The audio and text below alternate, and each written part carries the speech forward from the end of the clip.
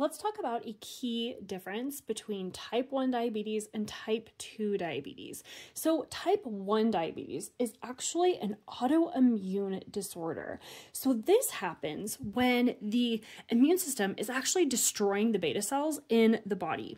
And without beta cells, the body can't produce enough insulin. So the cells can't use glucose for energy and unlock those cells to get that glucose into the cells to use for energy.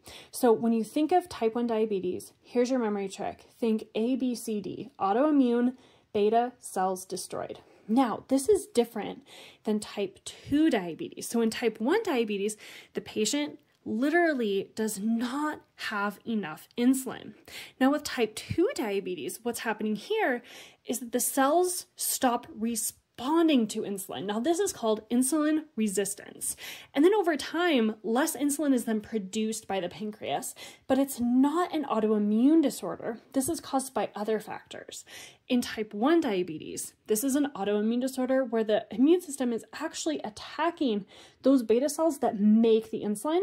So the pancreas just can't make insulin to get glucose into the cells to be used for energy.